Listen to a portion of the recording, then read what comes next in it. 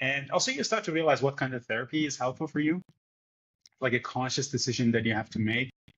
Um, because you have this impression of, okay, I'm broken, I'm going to somebody and then they're going to fix me.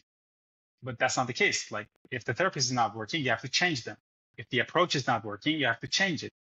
You have to have the intention of improving your emotional life, your psychological health, and your mental health.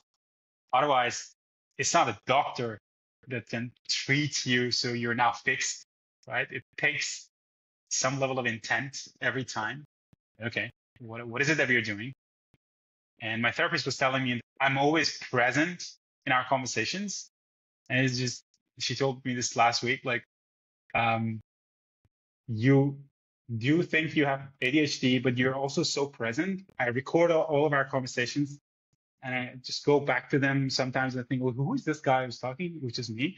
Like I started to really learn from myself. So that has been a immense help in the past 2 years.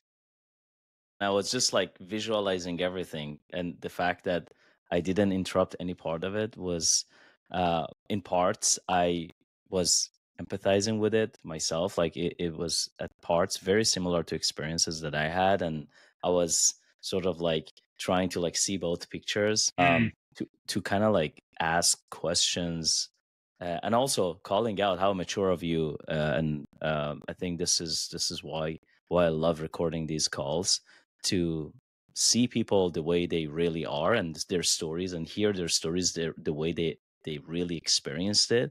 Like the fact that you speak about, the thing that your therapist mentioned to you, that hey, you're showing some narcissism, and also at the same time, like I think the fact that, there are characteristic, and you painted the picture of a forest ranger for us in the beginning, that I think mm, forest ranger should also be, in that category of jobs that you may see higher narcissism, maybe. But I yes, think it just yes, paints a great picture of the real human being and the real people that we can be. So I yes. really thank you for that. And I think as far as therapy goes, as I was again looking at both pictures in my head, I think a lot of that is similar for me.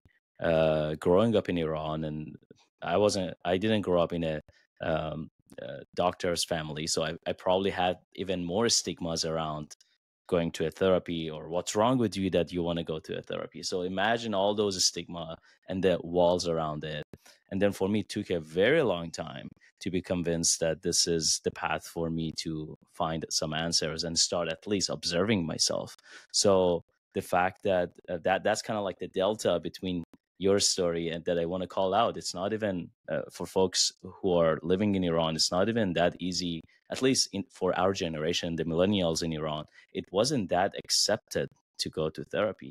Now I think the conversation is different, thanks to all the folks, who are really on the ground trying to change this thing, and provide therapy at much lower rate and more accessible, and also like the amount of content that exists on social Mm. media.